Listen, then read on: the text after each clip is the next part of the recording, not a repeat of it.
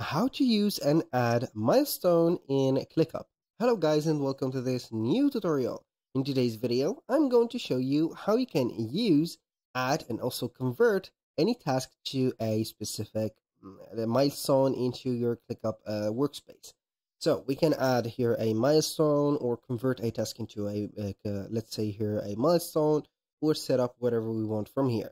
So it is going to be crucial to head over clickup.com, sign in for an account, and you're going to see this dashboard. Now, what are we going to do basically is to head over the dashboard or the workspace of ours.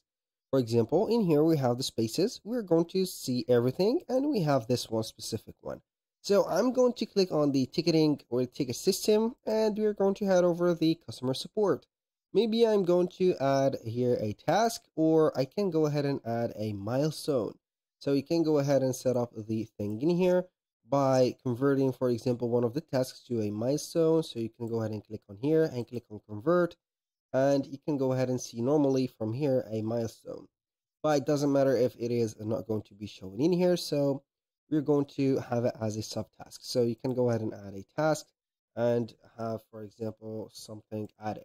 Now, let's say that we have added everything or set up the thing from here.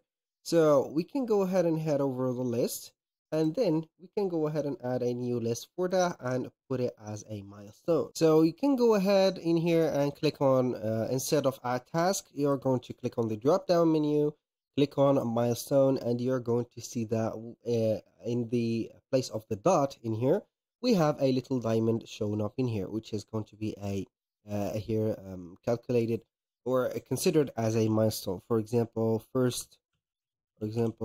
service. Let's say here and make it as a service. And if you have, for example, the view of the Gantt or Gantt in here, you're going to see here the specific view of that specific milestone. So basically, you're going to have here the first service. We can go ahead and find it just right there. So I'm going to set up thing in here. You can go ahead and see that the specific milestone that we have in here. I'm going to select it, and you're going to see it normally in this specific table. So you can go ahead and add the specific date. So the start date is going to be today, and the end date is going to be maybe this one. So we are going to let it as today.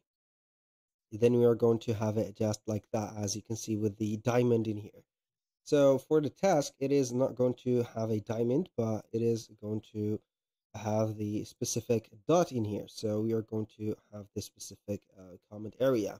Now, in place of the specific task, you can go ahead and add in here the milestone from here, or convert any task into the specific, let's say here, milestone that you have. So you're going to have here the task. You can go ahead and convert it.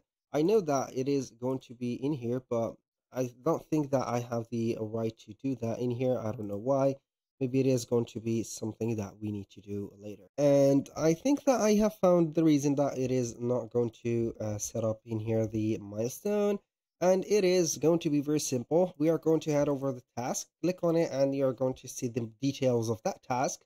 So from here, we are going to have the three dots or the more settings. Click on task settings, and then you're going to see the convert. Click on it, and you're going to see the list, subtask, or mark as milestone. So I have marked it as a milestone, and you're going to see the dot that has been changed to a specific diamond. So if we are going to head over the Gantt view, you're going to see everything in here. So we have, as you can see, the diamond here and the diamond right there.